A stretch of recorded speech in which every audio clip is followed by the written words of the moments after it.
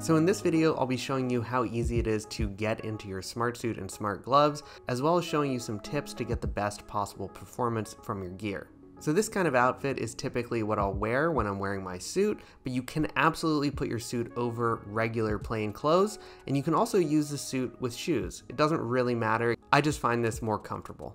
I'll take the suit off of its hanger, and now let's start the clock.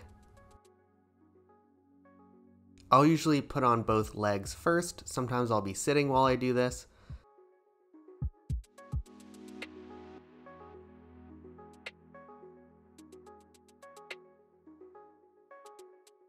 After that, I'll put on my foot straps. Then I'll get my arms through the sleeves.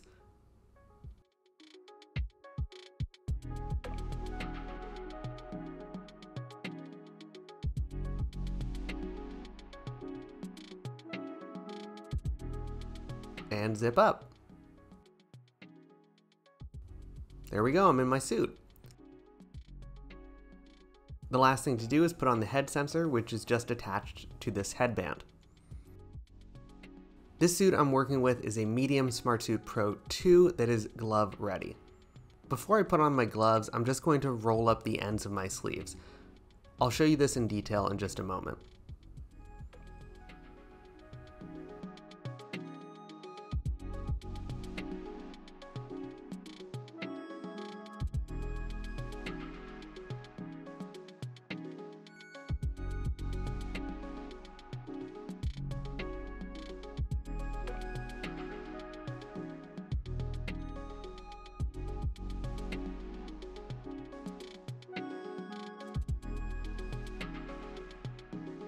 After my gloves are on and connected, I will get my battery out of the front pocket, which is where I normally keep it.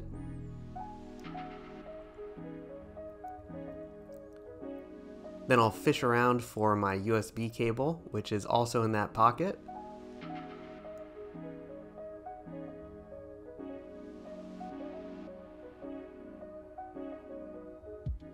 After I'm plugged in, we'll see that my gloves go green, which is a good sign. I'll do some final adjustments, and there we go.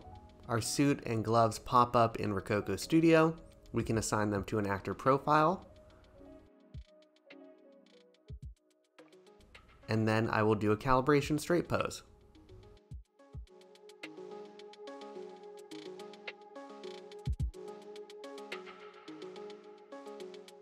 And it's as easy as that. In about 2 minutes, I can put my suit on, including my gloves, get connected to my computer, and start making mocap. Let's record a little take here.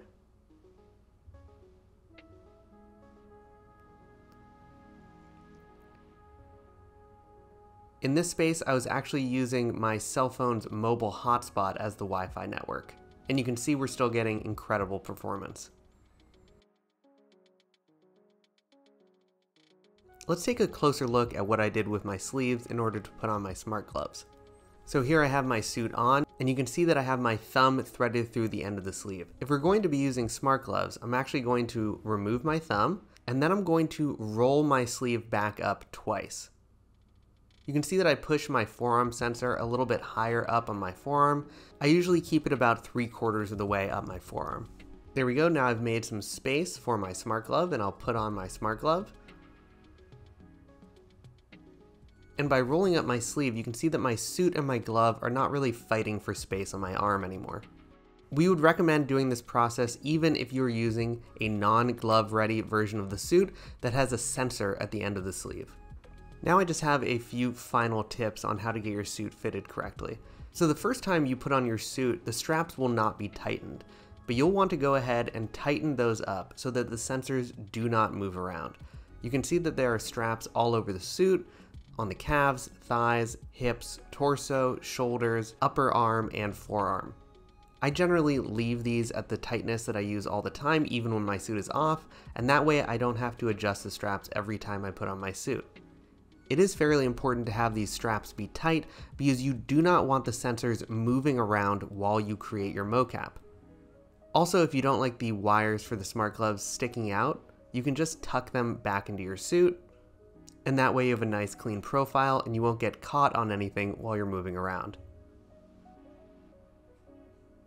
Finally, you can see that here I have my garment bag. Again, this thing is a lifesaver when you're taking your suit on the road. And that's it for how to get into your Smartsuit Pro II and your Smartgloves. Again, this is the same process for a Smartsuit Pro I or a non-glove ready version of the suit. And in the next video, we'll actually hop into Rokoko Studio and I'll show you some of the essential cleanup filters and how to record some mocap.